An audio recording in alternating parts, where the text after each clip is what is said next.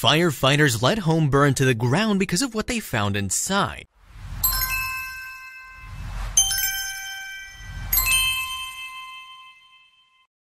Neighbor helps senior out by cleaning her house. He's immediately dumbfounded by what he finds. The next thing they know, it's burned to the ground. This can't be happening, he thought as he looked at her house engulfed in flames. He had all the right intentions, but he would have never expected this. His plan was straightforward: help his elderly neighbor out by cleaning up her house and make it livable again. But he could have never expected to find such a horrific scene once he entered. He had no other choice but to call the fire department, and they had no other choice but to burn the whole thing down to the ground. Surely it could have been salvaged, but little did they know how untrue that really was. Kevin Burns had just moved to Redding, California, but as soon as he moved in, something rattled him. As he pulled up to his home each night, he saw his neighbor sleeping and eating inside her car. He glanced at her house to see if it was still intact, and he wondered what on earth is keeping her from going inside. It took him a couple of days to gather up the courage and ask the woman why she was living in her car when she apparently had a home right in front of her. Little did he know what she was about to tell him would end up in a dangerous spiral. Ruth Ratliff, a 68-year-old woman, was indeed living in her car, but Burns couldn't for the life of him understand why, until one day the temperatures outside were dropping. Fall was right around the corner and he couldn't take it anymore. He had to know. "It tore my heart, it broke my heart," Justin told a news station after their conversation. "A 68-year-old woman sitting here in -degree weather just isn't right." He was determined to help as he thought about one thing in particular. What if this was my mother or grandmother? So one evening, the two struck up a conversation. Burns and Ruth quickly began to get to know each other, and he discovered more and more about her predicament. Ruth had no electricity or running water in her home, but Burns knew that this couldn't be the whole truth to the story because just those two obstacles could be fixed. He didn't want to push the elderly lady any further, so day in, day out, he would visit her and try to piece the mystery together. As it turned out, Ruth wasn't precisely choosing to live outside of her home. In fact, she couldn't even really reside indoors, at least not in its current state. What was the real reason for Ruth's refusal to enter her home? What could she possibly be hiding? Burns continued to ask questions but still couldn't get enough to crack the case. She did, however, show him the ins and outs of her car-turned home. She had everything set up perfectly and even got creative by flipping one of the back seats and making it lie completely flat. That was her bed. Whatever was haunting her led to the decomposition of her home, avoiding it entirely as she lived in her car. She wouldn't even go inside. When Burns asked her if she could take a tour, she seemed frightened for him to find out the real reason she wasn't living in there. Still, Burns was too intrigued to let this woman free, so he persisted. Even though she lived in her car, the car was actually broken, so not only was she a homeless homeowner, but also, if she wanted to go anywhere, she'd have to go by foot. Burns' heart sank every time he heard her talk about what her life was like, and immediately knew he had to do something, anything to help Ruth. But then one day Ruth disclosed something to Burns, a heartbreak so big it hit him in waves. This woman was dealing with so much more than what he had initially thought. As Ruth sat on her fold-out chair, she started to listen to Burns talk about his past and his memories. She sat there quietly listening to the young boy share his secrets with her, but then, in almost a whisper, she revealed something. "My home has become a dump," she said, "because my very best friend died and I lost my mind." This hit Burns like a ton of bricks, and now he finally understood. Ruth lost her husband a few years back and was so profoundly taken over by the loss that she became numb and stopped maintaining her home, the home full of all their life's memories. But still, he had to help her and had everything planned out for the next couple of days. He knew he had to work on his friendship with Ruth before she would ever let him inside, but he had a clue now. She said it was a dump, but even so, this couldn't be all there was to it, right? A house can be cleaned up, but still she couldn't face to even look at it. Burns understood that her home marked a moment in her life when she had a family. But again, he couldn't get his mind around the fact that this poor woman would torture herself by living outdoors. She'd even cook outside with a small burner. Little did he know she would be torturing herself more if she lived indoors. Burns got home one afternoon and saw Ruth fiddling with something in her car. She seemed distraught as he walked towards her. As he got closer, he saw her chin trembled, and tears burst forth like water from a dam spilling down her face. As he approached her, she saw Burns and immediately asked him for help. She couldn't find a photograph of her parents. She was beginning to forget what their faces looked like and needed the photograph to keep their memory alive. As soon as she finished clutching his shoulders, she looked terrified. Shaking, she pointed one finger and said 3 words the Burns would always remember. "In the house," Ruth said. "What's in the house?" Burns answered perplexed, but that's when he knew. She wanted him to go inside and retrieve the photograph for her. Burns didn't know that as soon as he walked past the threshold, there was no going back. When Burns walked inside Ruth's house for the first time, he was nearly knocked over by the smell. Trash and feces filled every room. "That's why my jalopy has become my home," Ruth explained. But the woman wasn't telling the whole truth. After opening the door into the chaos of her house, he witnessed the scale of Ruth's neglect. Dirt was all over the walls and bags filled with trash were ceiling high in every room. Regardless, Burns knew this was too big of a task for him alone, so he did something else. Trash had completely kicked her out of her house. As he toured every room, he wouldn't believe what he was witnessing. Was this woman a hoarder? Burns asked himself as he continued his investigation. But as he went room to room, the answer to his question seemed apparent. It looked like Ruth was unable to discard possessions, resulting in so much clutter that her living environment was no longer functional. But as he kept looking at several objects around the house, he stumbled onto something incredible. She seemed to have been coupled with the unrelenting need to accumulate things, leaving her unable to discard anything. But if she was attached to her items, why wouldn't she live inside either way? Still, there was more to it than just mounds of trash. Ruth's kitchen was so overrun with bags, dishes, paper plates, boxes, old food and stuff that she could no longer even use the sink, stove, or refrigerator to prepare meals. No wonder she was completely dependent on the car home she'd made functional to assist her every need. But if this was actually a hoarding case, Burns knew he would need medical attention to help her get her through a problem. He couldn't just start cleaning her stuff out. This would produce an even bigger issue if she really did hold everything so dear. As Burns continued to discover Ruth's house, he saw what seemed to be just a simple metal shelf that was all rusted. But as he took a closer look, he noticed something was behind it. He immediately pulled on the shelf and it gave way to a secret room, but what could Ruth be hiding? Was this why she was so secretive about her home? The room was in complete darkness. Burns could feel his heart thud in his chest with an immense pressure. He took out his phone to get some kind of light in the room, but once he did, he saw everything. The old room had been boarded up for a long time and dust piled everywhere, but something caught his eye. Not only was this room filled with knickknacks from Ruth's old life, but the room was pristine compared to the rest of the house. Something in this room must have been important to Ruth. It seemed like this was the only place she wanted to conserve her memories. But as he looked around, he saw pictures of a happy family, and then he noticed something that would make him question everything about Ruth. Perplexed, now he knew who this bedroom had belonged to. It was clearly a child's bedroom, but Ruth hadn't said anything about having children or any family for that matter, so where was this child? He knew he had to ask Ruth. Burns left the mysterious room and continued to search the rest of the house. He opened every door and still was shocked to find so much clutter stacked up. But other objects of delight and interest made him see who Ruth once was. Quaint twisted candlesticks, a teapot fashioned in a vintage setting, old newspapers and magazines that had been there for years, amongst even more things. But as he peered through the unimaginable junk, something caught his eye. As he went to retrieve it, he gasped. He'd found it, and it was in plain sight. Inside one bedroom, which he assumed was Ruth's, he could see something poking out from the corner of one of the cabinets. It was a photograph of Ruth's parents. The picture had become worn, sun-bleached, and damaged, but still, the image of both of them smiling was picture perfect.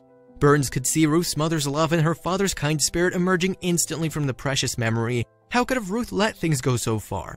Little did Burns know the clutter and trash were the simplest of problems. Burns couldn't get the stench out from his nose, but just by looking around he knew why. Rotten food had been piling up for who knows how long. Trash bags filled with all kinds of things were too. Clutter was everywhere, and as he continued to inspect the house and open more doors, there was just more and more. Ruth needed help, and he was willing to give it his all to help her. Who was he to judge her? Enough stress can change any one of us. This woman was dealing with more than a significant loss, and now he knew he had to talk to her. He turned around to go back out and speak to Ruth, but just as his heels turned, he saw it. Black and grim, right on the wall. He noticed a dark shadow on the white wall. What was that? But as Burns got closer, he immediately knew. The house was full of mold. Did Ruth know? Maybe that's why she'd been living outside. Burns felt a sense of relief and began to relax his muscles. He had a fantastic plan: clean up Ruth's house and get rid of the black mold. The only thing left was to tell Ruth, and hopefully she would let him. But this was not the first time she'd heard about her toxic home. Black mold is often called toxic mold, but the mold itself isn't toxic, only the black spores that it emits. This type can be severely dangerous to humans and pets, but still, Burns didn't know if this mold in particular was the dangerous type. For this, he would have to call an expert, and they'd have to take a sample and look at it under a microscope. Something told Burns that this was indeed the dangerous type of mold, but still, he had immense hope. As he got closer to the dark mold, he wanted to know how bad it gotten, and surely enough, it was bad. As bad as he expected, spores were everywhere. Not only did Burns have to speak to Ruth right away, but he had to get away from the exposure.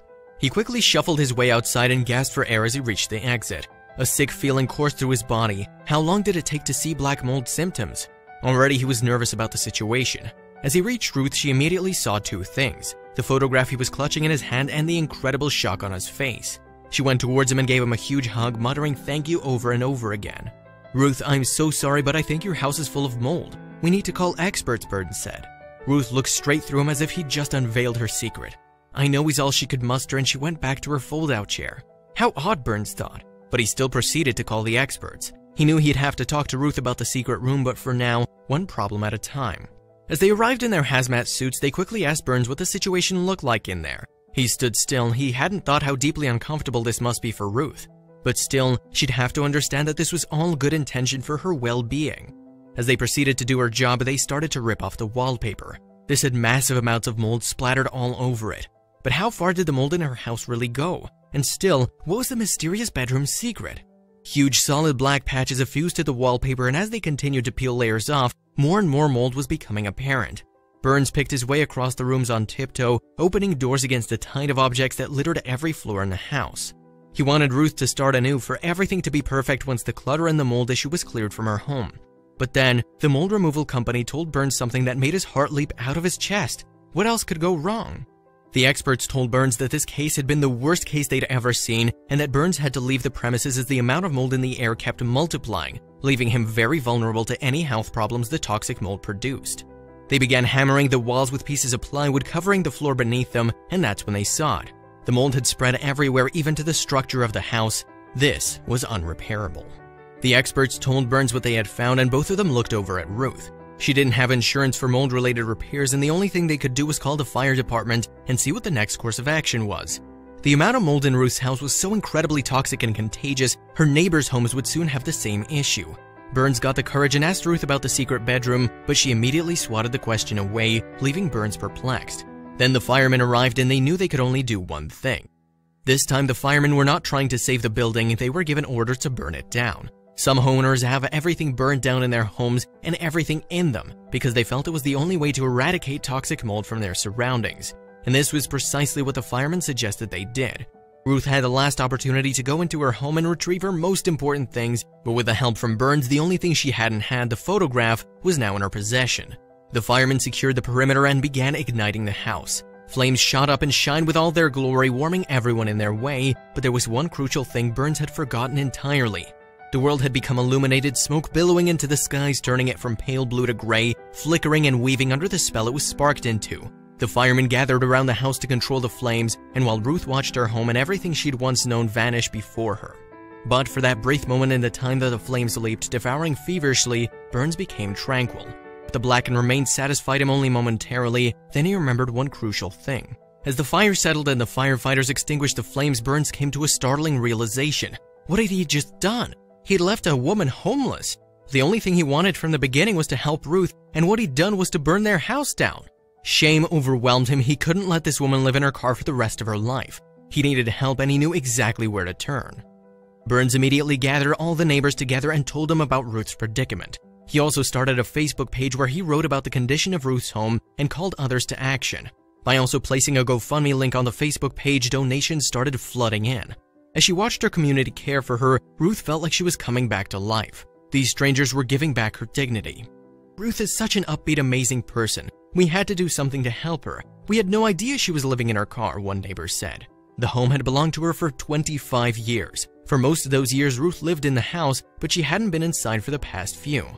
It's going to be a long process, but at least we all got together, and everyone's trying to help Ruth get back on her feet, Burns said. For the time being, Burns decided to make space for Ruth and her little dog in his new home, and she was more than grateful for that. But then one day she received news that would change her life forever. A non-profit organization had heard about Ruth's predicament on the Facebook page Burns had created. They were in awe of the story and decided to pay them a visit. On this visit, they informed Ruth and Burns that they were part of a program that helped seniors establish new, comfortable lives. They had various retirement homes in the area and were willing to donate their care to Ruth for as long as she needed it. Burns and Ruth looked at each other in excitement, but the two had formed such an enormous bond that the thought of Ruth being far made both their hearts ache. Lucky for them, one of the retirement homes was located just under 10 miles from Burns' house, meaning he could visit anytime he wanted to. The GoFundMe page was flooding in with donations, and he soon shut it down, telling everyone about the amazing deed this nonprofit had done. He also informed everyone that their contributions would be coming back to them, but one less surprise was in store for Burns, and this time he could only feel happy. Ruth began her first week in the home and could not have been happier. She was cared for by loving nurses, and she even started to open up to other women in the center's care. Things were looking up, but still, one thing persisted in Burns' mind. One day, Ruth told Burns all about the secret bedroom. It turned out that bedroom had been hers when she was just a child herself, and when her parents passed away, she'd moved in there and started her family. Sadly, she couldn't have any children, so she covered up the bedroom as if she was putting a band-aid on the womb. Now, thanks to Burns, she could leave all her pain behind her and look forward to a bright future. Burns adopted Ruth's dog from her and took a little pup to see her every time she visited. Each time he went, her smile grew wider and wider. This amazing man had changed her life completely and for the better. As the community soon heard about Ruth's good fortune, they all started to wonder what to do with all the money they'd collected. The decision they came to was not a hard one at all. It was meant for Burns. He had the compassion and kindness to help this elderly woman out of a dire situation. If it wasn't for him, no one knows what would have happened. Burns was presented with the money at a community gathering, and of course, Ruth was there to share her smiles. These two strangers had become family and more so, reunited a whole community to care for and look after each other.